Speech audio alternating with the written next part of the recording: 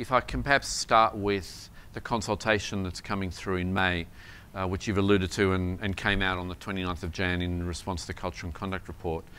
Are you able to tease out a little further what you see the consultation looking like, the areas specifically that you think that you want to look further at? Look, a lot of the concern on issues I think we've certainly heard is because we've sent a pretty strong message around soft commissions, concern from specific parts of the financial advice sector about what the future of commissions is.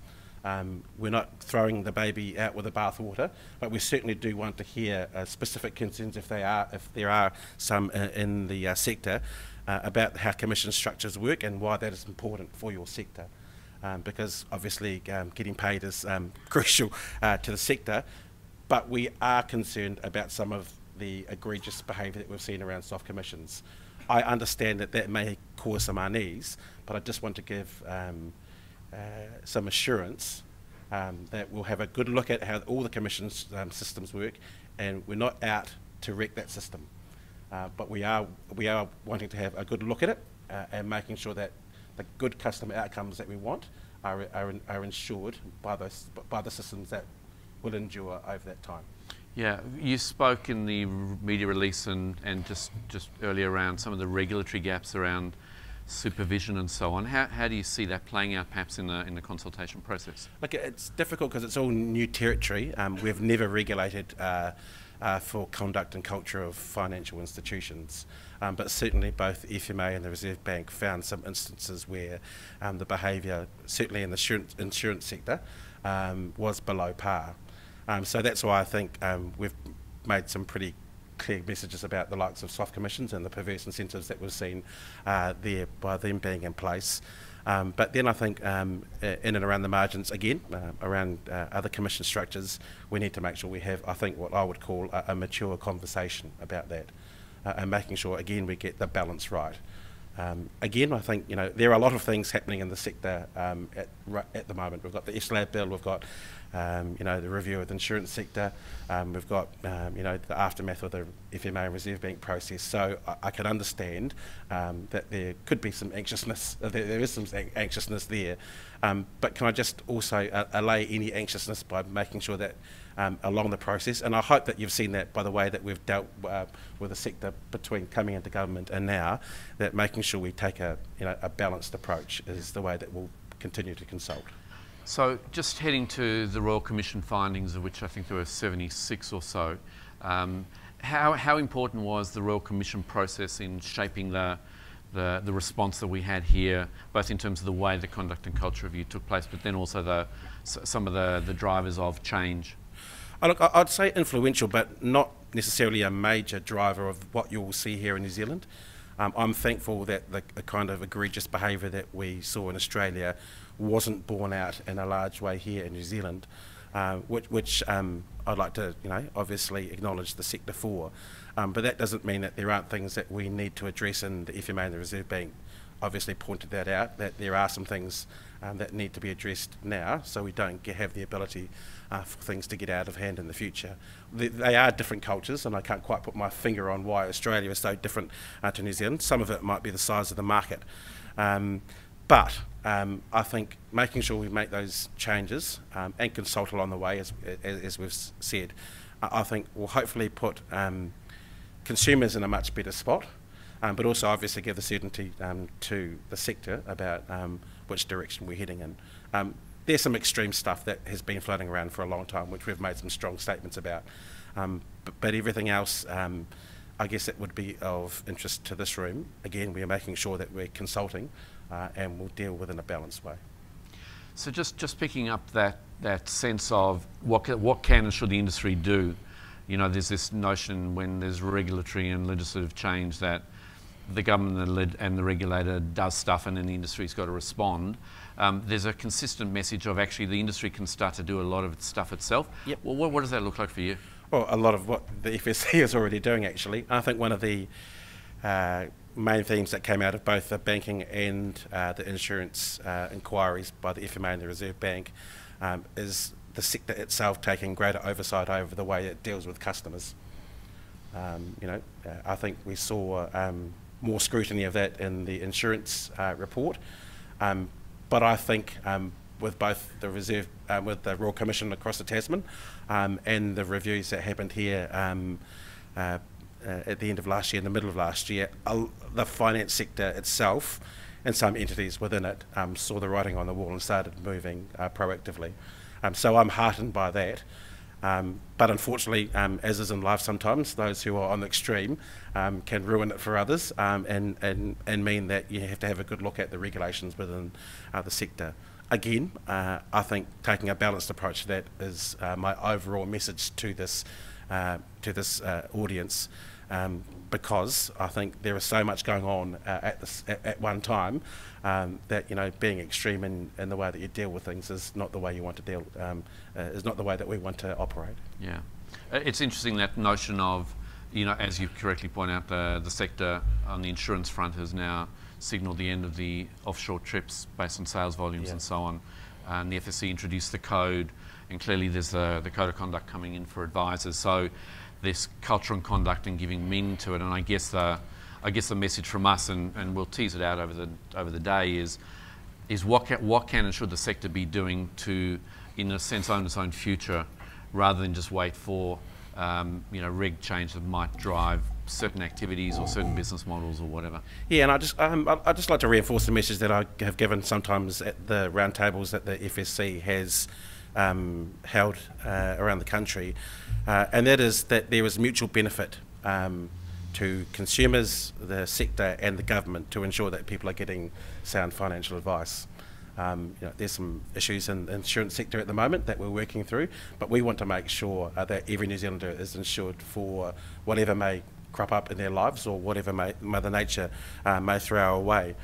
Because if we've got a massively underinsured country, then that has implications for the government. Also, there's business opportunity for the sector, but as I pointed out in the opening remarks of my speech, 68% of New Zealanders do have money concerns.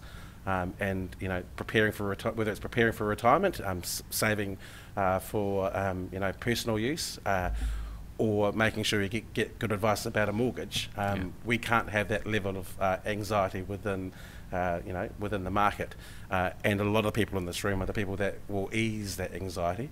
I think, and I made the comment within the speech as well, making sure that we look after small advice firms along this journey as well is extremely important to us, because we know that, especially in a lot of regional areas, a large number of small firms are actually making sure that people in those areas get the financial advice.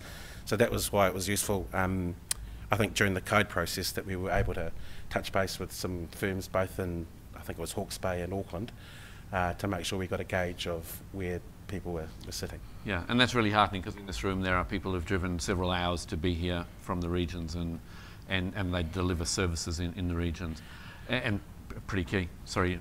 Yeah, and one of the key concerns that we've had all along the way with the FSLAB journey is that if you make it too onerous, then I think with the profile of the industry, you may see some people exit the sector altogether.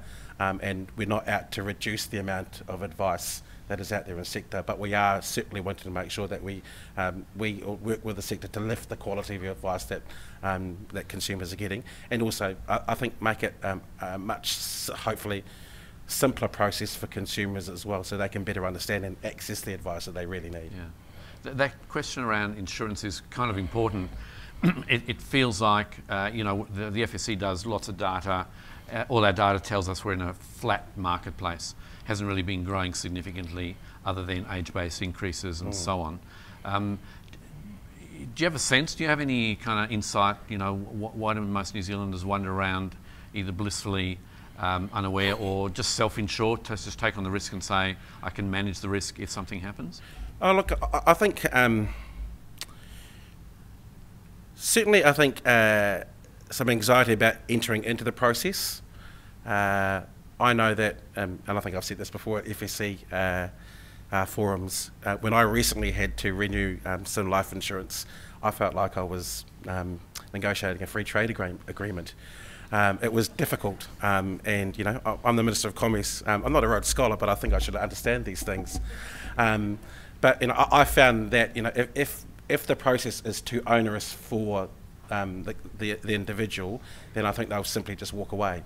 And I think trying to make things much more plain English, and I know that is difficult, especially with some of the regulation that government can put upon the sector, is the way that we want to head. So then people are making the wise, motivated, informed decisions that we hope that they are making. And hopefully by making some of the disclosure statements much more plain English and upfront and along the way, that consumers will feel a lot more comfortable about the process. Yeah. Can we just turn quickly to KiwiSaver, because the default review has kicked off, and there was obviously the KiwiSaver bill that turned up at the end of 2017-18. It feels like KiwiSaver's in many ways the bridge into a financial conversation with all New Zealanders because most Kiwis have got KiwiSaver.